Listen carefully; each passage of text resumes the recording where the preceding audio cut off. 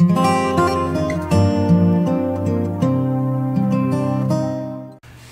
Yahweh bless you. Thank you for joining our fellowship today. And so we're going to go right off and hear from our Heavenly Father according to 1 Corinthians 14, tongues with interpretation and prophecy. So anybody who feels inspired to speak in tongues and interpret or prophesy, go ahead.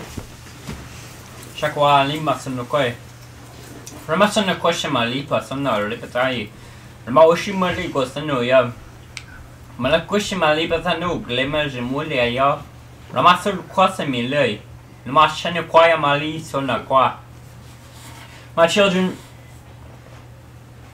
never be afraid to ask. If you want something, ask me.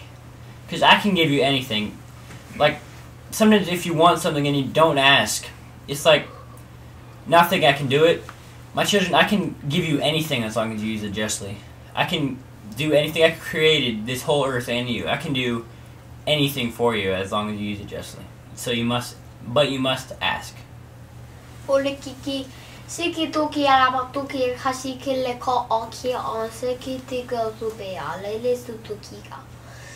children, if you are afraid of things, of dark and spiders, don't be afraid, my children. For I am here, you are never alone. I am always right next to you. You might not see me, you might not hear me, but I am always right next to you. So don't be scared to know that I am right next to you.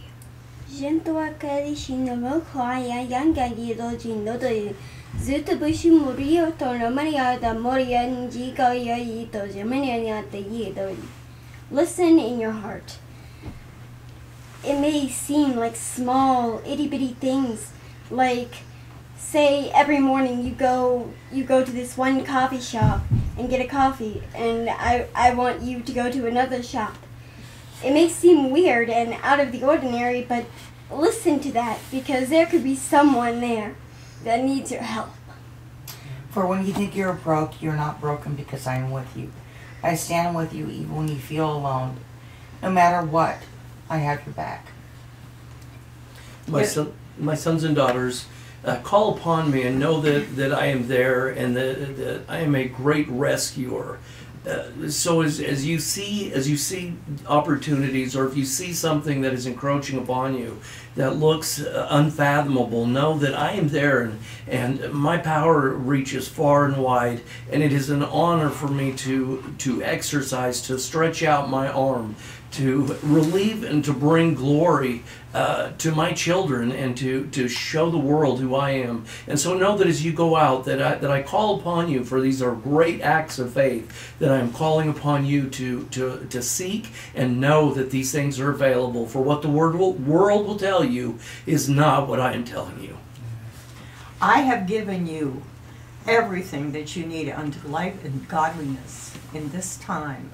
I have given it to you. Utilize it, my children, and please, I'm calling you, I'm begging you to speak my word. Do not hold back. Hold it forth with force, for the times are difficult. The times are difficult, but you have an armor to put on. You have a God that loves you. You have my word that will protect you. So walk forth and know that while you're in the midst of this battle, don't be ashamed of me and my word. Speak it. I'll give a prophecy. For I've put you on this earth to produce obedience and faith for me, in order that we can have a relationship, and that your life is such a short one. But what I ask you to do in this life is preparation for the next life. It's almost like a father and a mother telling a child to pack their bags. Get your bags packed and clean your room, and go to bed early, because there's preparation for something else and even better. For this life is a time for you to be sowing in faith. And don't worry about when the seeds come up, because if you're obedient according to my words and according to the Ruach Kodesh, well, then you have sown wonderfully, and you can expect great harvests, because this is all preparatory to the new heaven and new earth that's coming. Father, we thank you for these words through our Lord and Savior, Mashiach Yahushua. Amen. Tonight we're going to do a sharing on a love story between Yahweh and Solomon. So we'll begin in 2 Samuel chapter 7, page 327. For a Bible, Donna? I'm good. I don't have my reading glasses. Okay. 2 2 Samuel chapter 7, verses 1 through 3. Amazing. We were right there. Just there. Yeah. That's right. Good job, Esther. All right.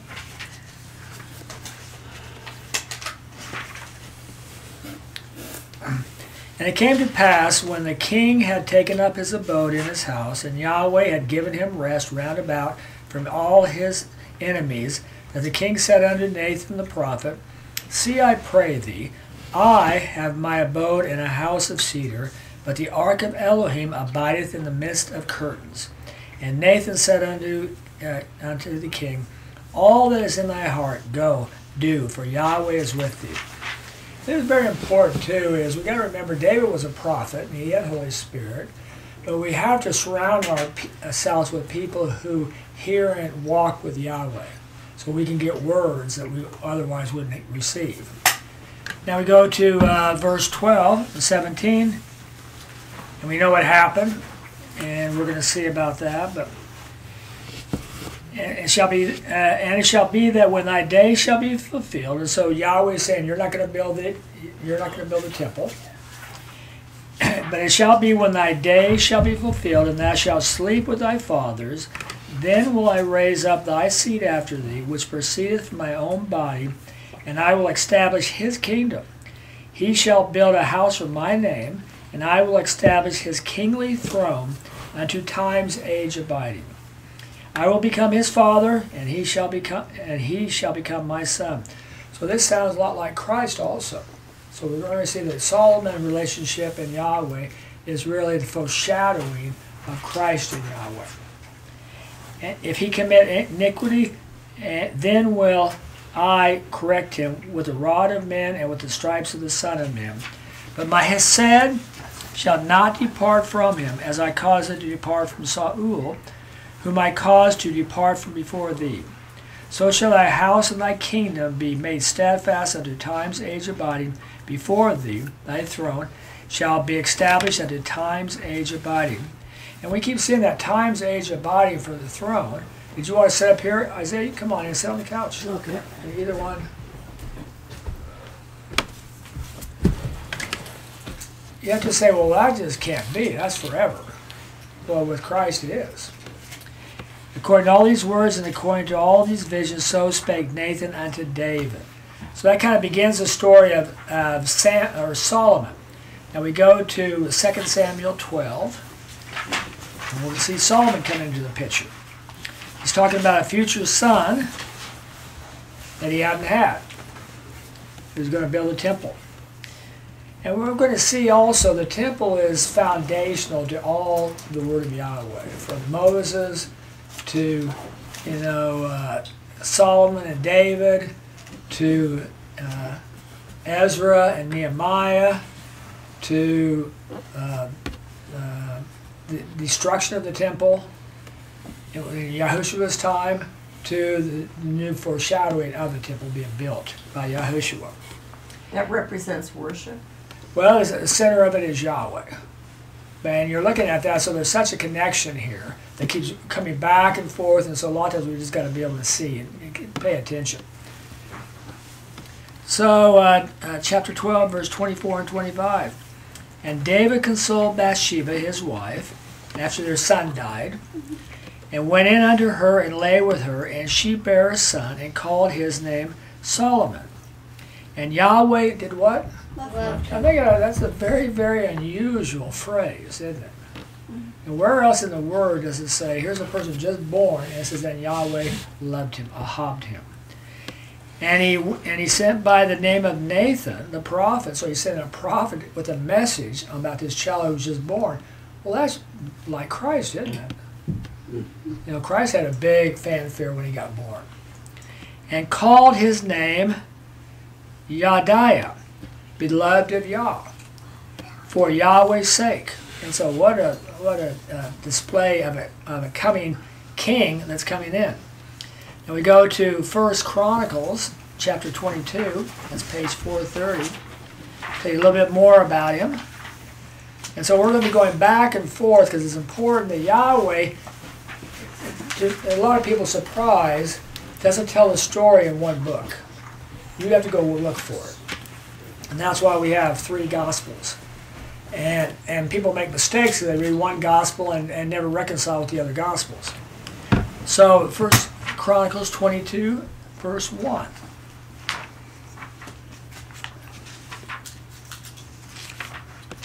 Get there? 4:30. Oh, then 2 Chronicles. Hold on.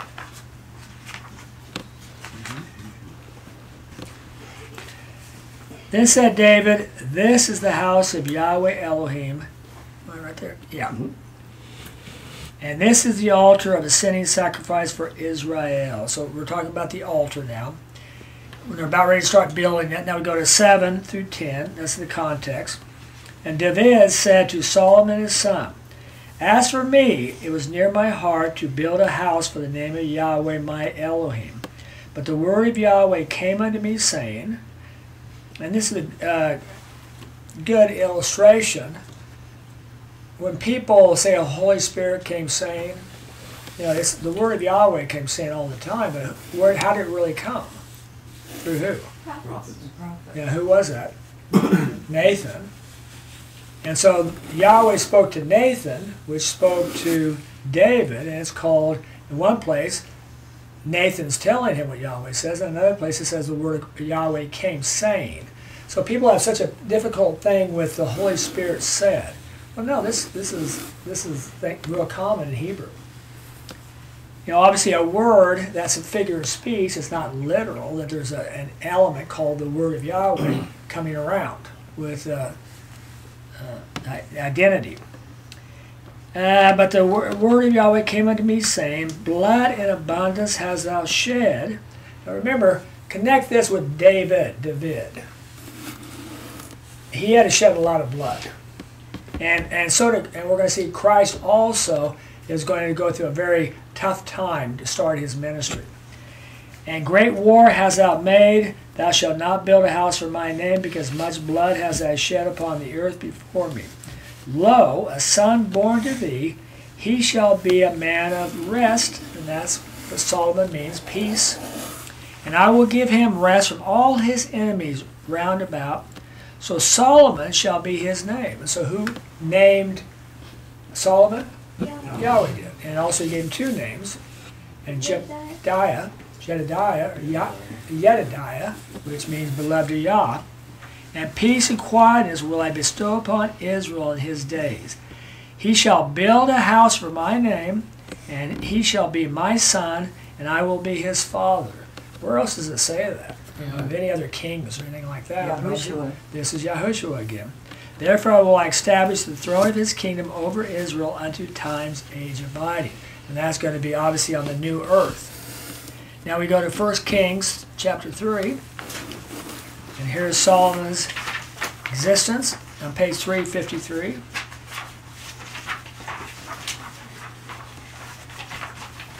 And would you mind telling me again what that was? 1 Kings 3:3. Okay. And this is great also. "Solomon loved Yahweh by walking in the statutes of David his father, save only that in the high place he himself was sacrificing and offering incense." So Yahweh loves Solomon at birth, and Solomon loves Yahweh. And how do I know if Elijah loves Yahweh? How would I know that, Esther? I'll read this verse. Go ahead and read the verse for me again. Okay. "Solomon loved Yahweh, walking in the statutes of David his father." What did he do? By walking Statutes are like the words, the rules. the rules. By walking in the statutes of David his father. So how do we know if somebody loves somebody? They do what they say. They do what they're supposed to do. And so if you love Yahweh, you're going to obey them. If you love your mother, you're going to do what? Obey her. Obey. If you disobey her, are you loving her? No. So Solomon is doing that by walking in his love. Now we go to chapter 4, verse 29.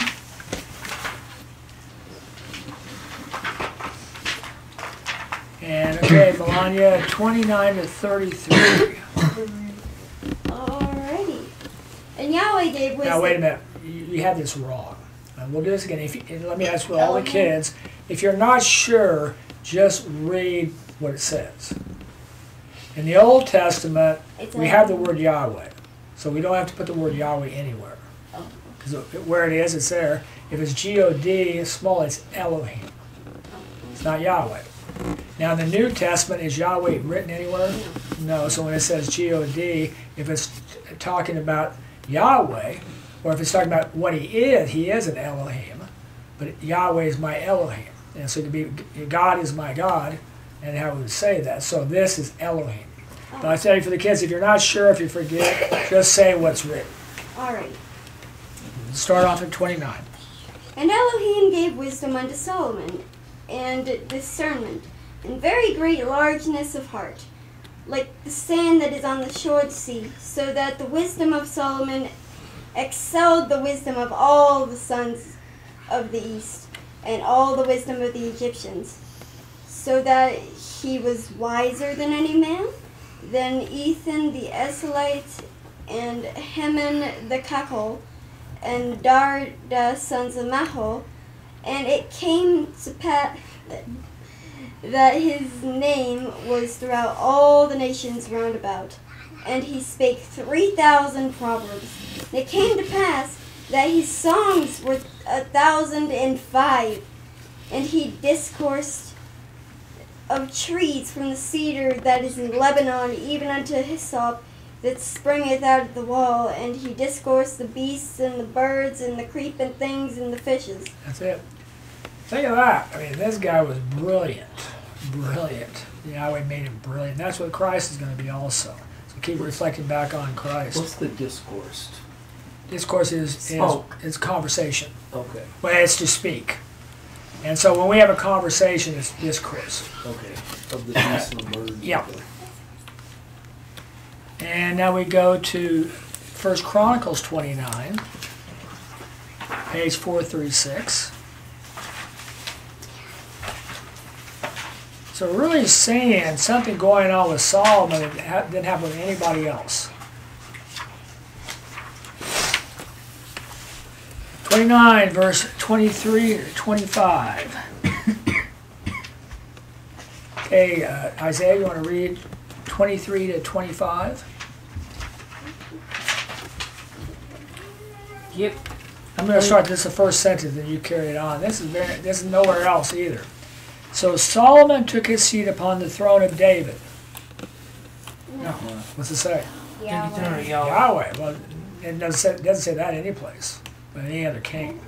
And carry on after that.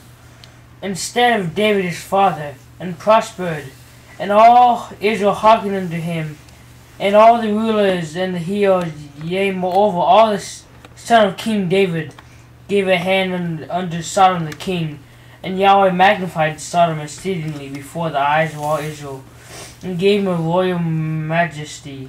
Had not been any king before him over Israel. We'll stop right there. That's a lot. Now we go to 2 Chronicles chapter 9, verse 22.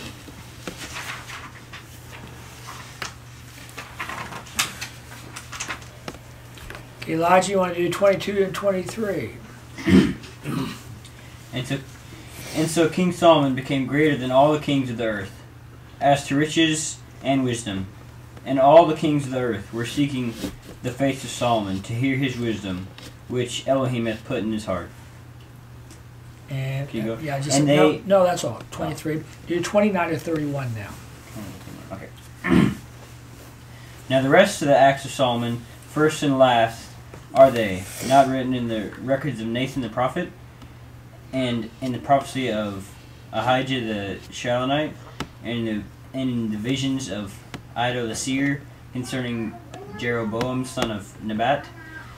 And Solomon reigned in Jerusalem over all Israel 40 years. And Solomon slept with his fathers, and they buried him in the city of David, his father. And Rehoboam his son reigned in his stead. And you say, okay, the end. What a great story, huh?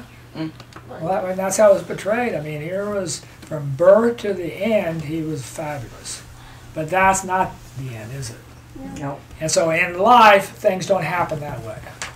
In our life. And so what we've got to realize, things that were left out was, and this is called the rest of the story. Paul Harvey's is the rest of the story. David had, his father had Uriah murdered, and that's where actually his mother was Bathsheba, right? And that was Uriah's wife. And that's not very good, but that should just astound us. That's why the first child was killed. Died. So actually, when David killed Uriah and his first child, David said. But then you're saying, what is that lesson that he made Solomon, the son of David, and to be king and be the example of Christ? Well, what forgiveness? What we're looking at, he could have picked up another son someplace else. He had a lot of wives. But the one you committed adultery with is actually the heir? Fabulous. What kind of message is that? But then we see in David's life, which is a great person, Yahweh says the only thing that David did wrong was have Uriah killed. But he did all my will. So here was David. So in my estimation, David's 40 years, Solomon's 40 years. That's the Christ. So Christ had a fight while he was here on earth. When he comes back, he's going to have to fight. But then when the new kingdom comes, he's going to have peace for 1,000 years. So in his earthly ministry, he's like David fighting, and then in the 1,000-year millennium. And even in the book of Revelation, he's going to be fighting. He's going to be killing half the population. I mean, that's blood.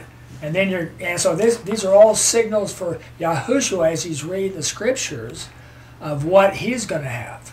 Because otherwise, as we know, it appears that Yahweh set up Solomon to fail.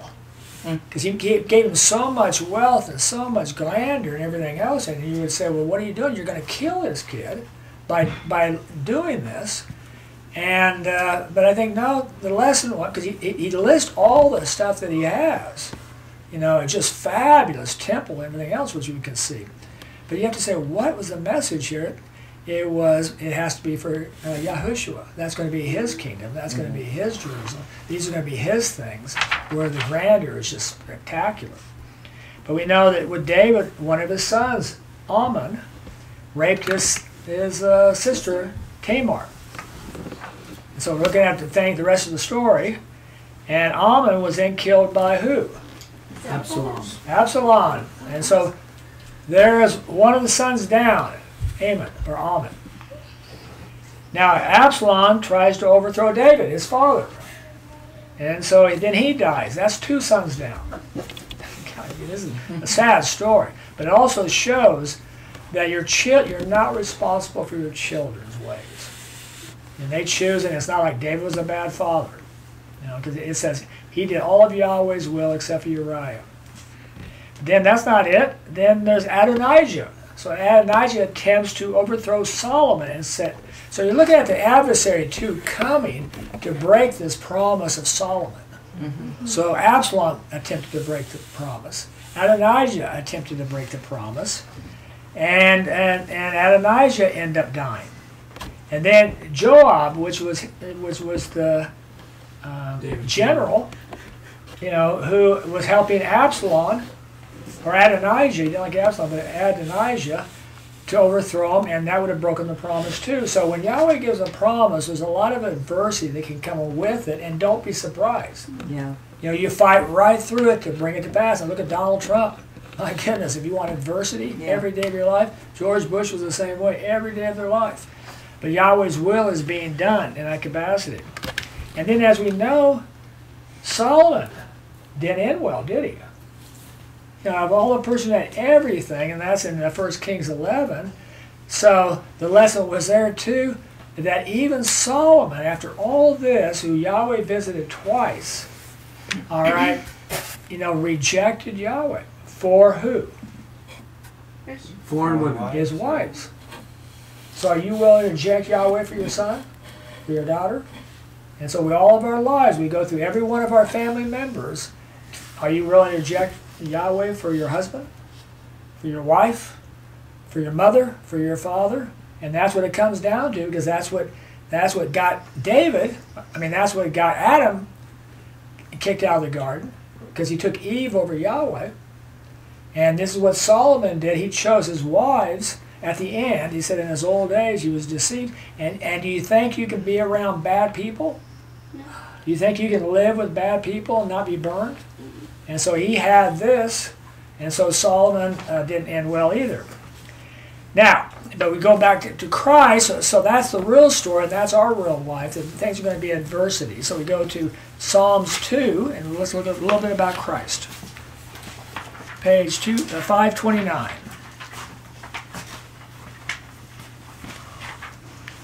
And so in Luke 14, it says, unless you hate your father and your mother, your wife, your brother and your sisters, for my sake, you cannot be my disciples. And so what it all comes down to is there's going to be one, and he's not going to be shared. And that was the problem with, with Israel. I just heard a deal on, is it, either Yahweh's God, worship him, or Baal's God, worship him. Choose. And they wouldn't. So they had both. So I think I can do both, and that's what Solomon is doing. He's going to the temple with Yahweh while he's building a temple for Moloch, for his wives. And so and today the Democratic Party has government as a God who takes care of their needs, and then they go to church on Sundays, a lot of Christians. And so we got choose ye this day. And so at Psalms 2, verse 7 through 9, and this is great. Let me tell of a decree. Yahweh has said unto me, my son thou art, just like he did with Solomon. I today have begotten thee.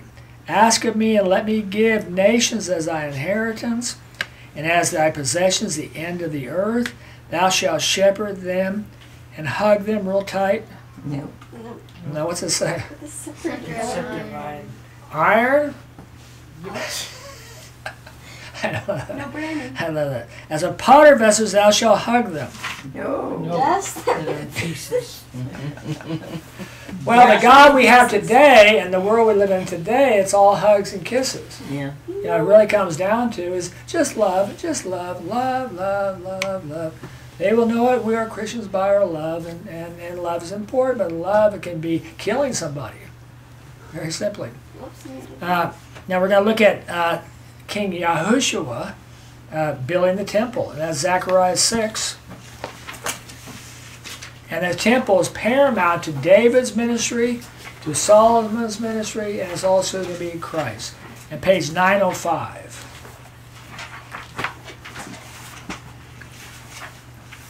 So you got Malachi, the last book of the Old Testament, and then you got Zechariah. Zechariah what? Chapter 6. What you mean, Zechariah and Malachi? Well, I said Malachi is the last book of the Testament. Go one before it is Zechariah, so it's easier to go that way. So Zechariah is before Malachi? Yes. Well, if I said that, but they don't know I what Malachi is. I'm being silly, Dad. Okay, yeah, I know. Then you have to say, okay, Malachi is the last book. But actually, good question. What's the real last book of the Old Testament? Nope, nobody knows. You guys know? Revelation? No, the Old Testament. The Hebrew, actually the way Yahweh set it up. And this is for people to learn. What? Anybody know? Old Testament, that's the Old Testament. Pardon me? John. No, the Old Testament. Malachi? Corinthians? No, it's 2 Chronicles. Chronicles Oh, ends. okay. That's what Yeah, Chronicles ends the Old Testament, and it's the line of David, the kings. And right at the end of Chronicles, it says Cyrus comes up and says, "We're going to build a temple," right? Yeah. That's the end of the book, and that's Christ comes in, and that's Matthew, the next book that comes in, the king. And so 2 Chronicles, and then it's, but yeah, people messed it up with the Septuagint. There was 24 books. Septuagints make 36 books, and they made Malachi the end. But that's not the subject. But good to drill it in our head. That's not the last book. Chapter 6, verse 12 and 13. And then shalt thou speak unto him, saying, Thus speaketh Yahweh of hosts, saying, Lo, a man, Bud is his name. And this is Shemach. And out of his own place shall he bud forth, and shall build the temple of what? Yahweh. This is Ezekiel 40. And he shall build the temple of Yahweh, and he shall bear the honor, and he shall sit and rule upon his throne, and shall become a priest upon his throne, and the council of peace shall be between the two of them. So here he's the priest, building the temple, and in Psalms 2 he's the king with a scepter sitting on a throne knocking heads. So on the new earth, the 1,000-year reign where he reigns, is it going to be nice and peaceful all the time? Nope. No, because he's got mortal men there. And he has an iron scepter, and he's going to have to knock some heads around it. And none of us are taught any of this. The Word is full of it because everybody else is in heaven. There is no new earth. That doesn't even exist. And not even the end of the book, that's Revelation in the New Testament. But it's strange how people just jump into heaven, everything's fine, everything's complete. No, it's not. People haven't even been judged yet. Now we go to Isaiah 11, and we're back to Christ.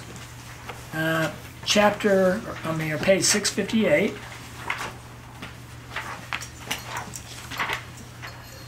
And this is the great prophecy of Christ. And we get a reflection on Solomon, the wisdom of Solomon. Remember, he was going to cut a child in half. There's Father, and he puts these stories in. 11, chapter 11, verse 1, through 4.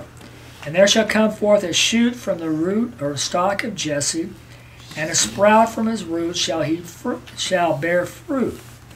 And the Spirit of Yahweh shall rest upon him, the Spirit of wisdom and understanding, the Spirit of counsel and might, the Spirit of knowledge and reverence of Yahweh.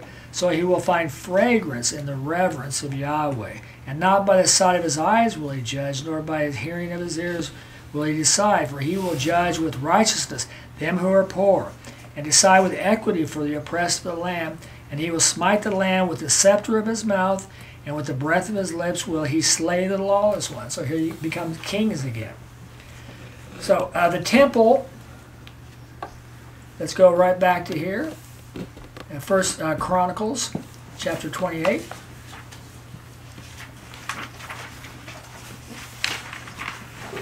And this is very important because one thing about the temple again, because Yahushua is going to build a temple, but something for the kids' sakes, 28 verse 2 and 3, we're going to see some interesting facts. 2 and 3. And then David the king rose up on his feet and said, Hear me, my brethren and my people. As for me, it was near my heart to build a house of rest for the ark of the covenant of Yahweh, and for the footstool of our Elohim, and I made ready to build. But Elohim said unto me, Thou shalt not build a house for my name, for a man of war thou art, and blood that thou hast shed. Now we go to 6 and 7. And he said unto me, Solomon thy son, he shall build my house and my courts, for I have made choice of him that he may be my son, and that I may be his father. All has to go to Christ, because Solomon didn't end well. And he might not even be on the new earth. It comes down to it. He might have rejected Yahweh totally. So will I establish his kingdom unto time's age abide, and if he be strong to do my commandments, my regulation as his day. Now we go to 10 to 12.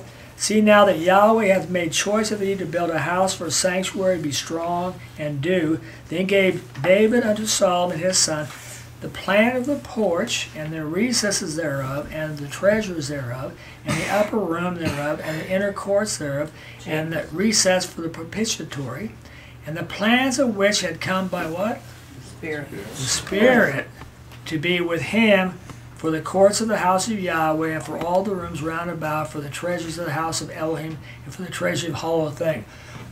So who designed the house? David, yeah. Yahweh through David. But what an instrument. David was so blessed to have the blueprints out. Yeah. And you're drawing these things. And we're going to see he's acquiring all these things that, doing the stone preparation, grabbing gold, everything else. Now 19, it kind of finishes up. The whole in writing from the hand of Yahweh upon me to give understanding. So it came from the hand of Yahweh to David, and then Solomon's going to do it. And I think we'll stop right there.